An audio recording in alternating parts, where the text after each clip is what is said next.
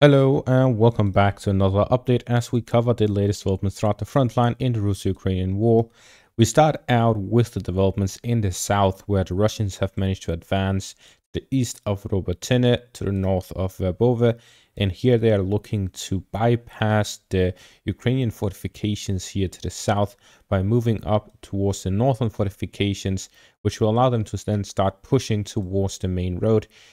between the eastern parts of Novorokovka up the way to the northern parts, bypassing all of the fortifications by Robotyne. This could be a new strategy where the Russians will be looking to completely bypass the whole salient of the Ukrainian fortifications by simply going through the main road. This, however, is a very risky tactic as they would likely have to go through large heaps of minefields here to the east of Novodanilivka,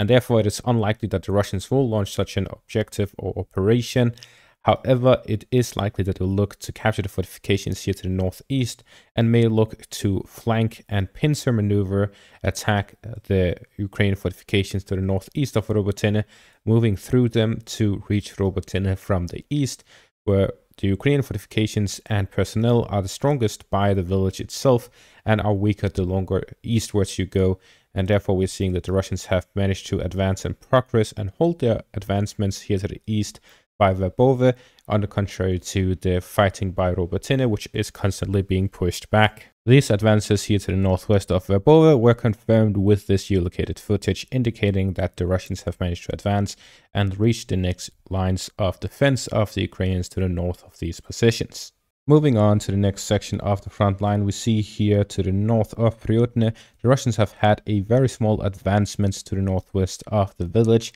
This is yet another practice of the probing attacks that have been taking place over the past few weeks. We've seen some to the northwest of Ehorivka, southwest of Uledar,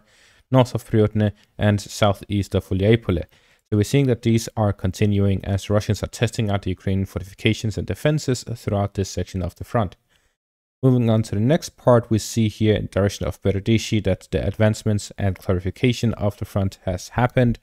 The Russians managed to push through the southern parts of Berdishi and through the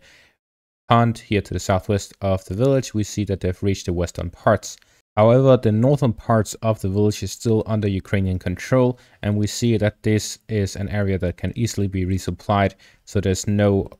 cutting off supplies or connection between the two. It is likely to isolate the northern parts from the southern parts and allow the Russians to launch attacks towards the northern parts. However, this requires that the Russians take advantage of the situation right now while they still have units here in the western parts to consolidate their gains and gain full control over Berdishi. But so far there is heavy fighting taking place as the Ukrainians are not trying to give up any of their territory, but are fighting for it all and also launching counterattacks to try and regain lost positions here in the west. Moving on to the next section of the front line, we see here in the northern parts between the border of Ukraine and Russia through Belgorod, Kharkiv, Sumy and Kursk regions, there is constant fighting where the Free Russia Legion continues to launch attacks into Russian territory. In this section of the front line, we're seeing that the Ukrainians have started launching these offensive operations ahead of the Russian election for PR reasons. The main reason or main objective of these operations is to gain control over some villages by the borderline to try and get some sort of photo operation where they can claim that they have taken control over some of these villages,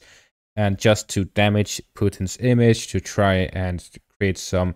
fear, create panic between the Russian population by the borders, and try to hit the Putin's ratings ahead of the election. So these operations do not really have any military value at all, especially considering that the majority of the Russian soldiers fighting by the border are simply conscripts and border guards, as well as FSB units, which do not fight within the territory of Ukraine.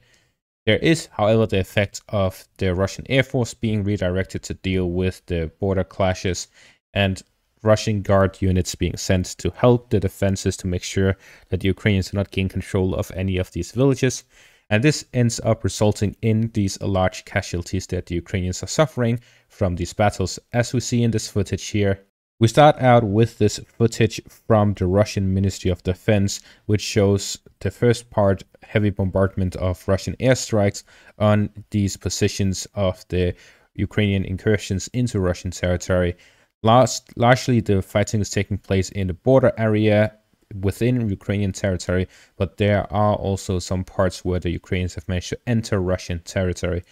Then there's a sequence of armored vehicles of the Ukrainians and tanks of the Ukrainians being destroyed here in the border area after the heavy fighting has taken place.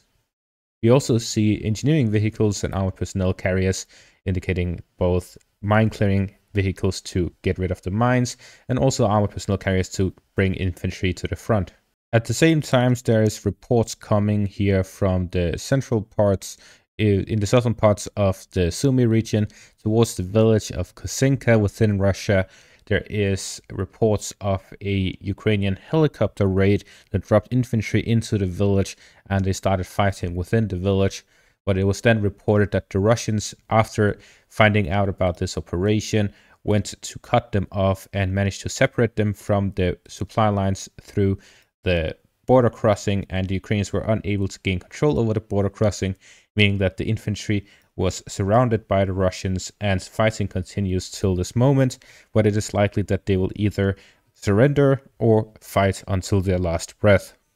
The fighting also takes place here in the village of Popivka and Spodaryushino, here between the Russian and Ukrainian border. And finally, there's the parts here by Ryshivka and Tetkino. Ryshivka is the village where there was a picture taken by some of these Free Russia Legions soldiers that indicated that they were still within Ukrainian border in Ryshivka instead of the Russian border by Tetkino.